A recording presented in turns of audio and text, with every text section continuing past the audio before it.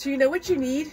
You gotta have hangers that look alike or are similar, uniform, to make your closet look really good.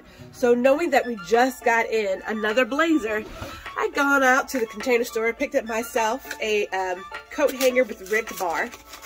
And I really like this hanger because it has a real nice wide shoulder, which means the shoulders on my garments are going to be protected. All hangers are not equal, okay? Rule number one, they're not all equal. So if you want your wardrobe, which is an investment to last a good long time, then invest in hangers that protect your clothing, and then also invest in a place to put those hangers, right? You can either put them on a rod, but I tend to go with the hanger caddy here because it keeps it nice and simple. I keep it hidden, but I always know where my extra hangers are when I need them.